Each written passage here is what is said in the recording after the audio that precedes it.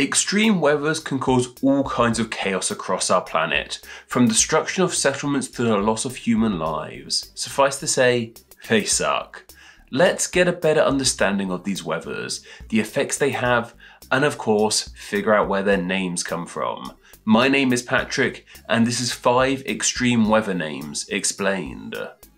Let's kick things off with blizzards. These are when it snows heavily, usually accompanied by strong winds too. Blizzards can do things like knock down trees and power lines. The effects of a blizzard could even result in the closure of certain buildings.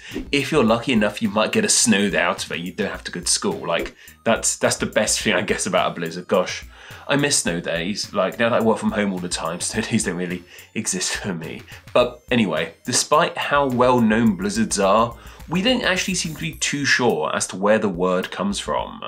It might relate to blaze, which is odd considering blazes means fire. Perhaps it's a weird opposite word or something, as blizzards are the complete opposite of a huge fiery blaze. Another theory is that it's simply onomatopoeic, which I can kind of see, I guess, blizzard, brr, like brr, I can see that happening. Earlier uses of the word blizzard / just blizz have it meaning things like a violent blow / rainstorm, and even a huge amount of gunfire. I can see why raging bullets could remind people of a blizzard. Next up, we have a hurricane. These are huge spirals of wind and awful weather that form over oceans and make landfall. They can destroy so much in their paths, with little in the way to stop them other than waiting for them to blow over. We've actually covered hurricanes before in a previous video all about them, but it's such an interesting etymology, why not cover it again? Hurricanes are named after a Carib god, with the Caribs being the native inhabitants of various Caribbean islands. And yes, the Caribbean is named after them. They had a god named Huracan, who has been described as their god of bad winds / all things evil. It's easy to see why storms that cause such destruction would be named after this tyrannical god. And if you are wondering, hurricanes, typhoons, and cyclones are all the same thing. They just have different names in different parts of the world. Now, before we continue, I want to say a huge thank you to my most recent Super Thanks leavers. So a huge thank you to one Simon Treble 87.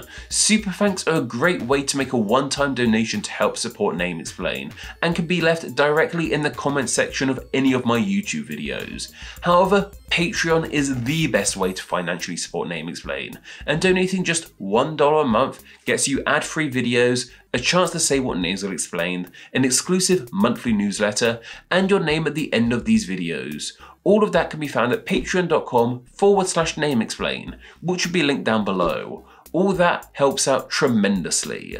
Thank you. Anyway, carrying on, we have droughts. Droughts are long periods of time with little to no rainfall, usually accompanied by extreme heat. But it doesn't have to be hot to cause a drought, just a lack of rainfall will do it. Droughts can create issues with the growth of food, which has a knock-on effect on literally everyone. The word drought unsurprisingly has links with the word dry, as things get pretty dry when there is a drought. The word seems to ultimately come from the word dry, with the old Germanic word-forming suffix of th added to the end of it. This suffix was used to change a word's class. In this case, it would make the adjective of dry into the noun of dryth? I'm not sure if dryth was ever an actual word. Maybe drought is a corruption of this hypothetical dryth, or maybe it was made directly into the word drought. Whatever the case, drought is definitely linked with dry, that's for sure. Carrying on, let's look at torrential rain. This is when it rains like there's no tomorrow and can even cause severe flooding. Rain is just one of those old archaic words of unknown origins. The word I'm more interested in here is torrential. Torrential is simply the adjective form of the word torrent, so we really need to look into torrent for this one. Torrent is an interesting word. While now most linked with water, initially it was used to refer to anything happening in an overwhelming amount. We still use it with things other than water today with phrases like a torrent of support or something like that. Torrent was originally an adjective unto itself too, and meant things like roaring, burning, or parching, seemingly coming from the ancient Proto-Indo-European word of turls, meaning dry. Yep. This is another case, like blizzard, of a word we now link more with wet and cold things coming from hotter origins. Finally, let's look at thunder. Thunder is simply the sound caused by lightning, so unto itself it isn't actually that dangerous. What is dangerous is that aforementioned lightning, as well as the strong winds and rains that usually follow them. While not dangerous, the sound of thunder is pretty scary, or maybe I'm just scared of it like a big child, who knows, I don't know. Thunder freaks me out, man, like, I don't know, some people really like it, but I find it a little uneasy, but maybe that's just me being a little warrior, who knows. We don't seem to be entirely sure as to where the name of Thunder comes from, but it seems to be linked with the name of Thor, the Norse god of thunder and lightning.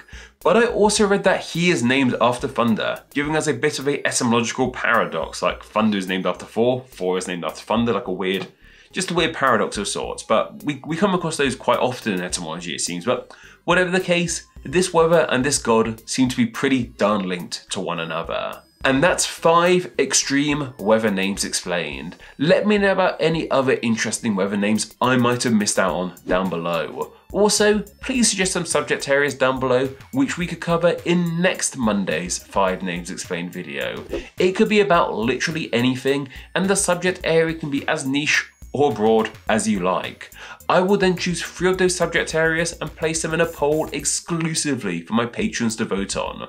Then the winner from that poll will be the subject area covered in the next 5 Names Explained video. You can vote in that poll as well as enjoy many other great benefits by visiting patreon.com/nameexplain, which will be linked down below, and by donating just $1 a month. Thank you. Anyway, that's more than enough for myself. But don't forget to go follow me on Instagram, where I'm NameExplainYT. And don't forget to go join the Facebook group, Friends of Name Explain, where you can chat with myself and many other name nerds. Okay all, take care. How are we looking? Lighting okay? Let's move that back a little bit. Or Gunstorm. Gunstorm? That's not right, let's start again. Am I gonna sneeze? No, cool.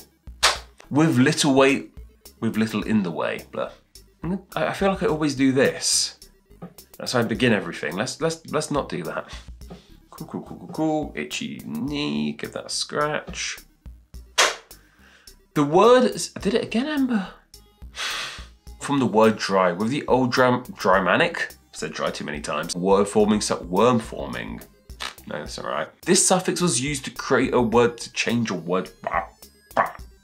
Carrying on, yeah, I did it, Amber. Every time I do it now, I'm just gonna be aware of it. Giving us a bit of like a etymological that didn't go well. .com/nameexplain, which will be linked down below. Below? Got so far and messed up on the word below. Done. Weather. Done. I think it's gonna be quite nice this weekend, Amber. Happy days, because August was crap.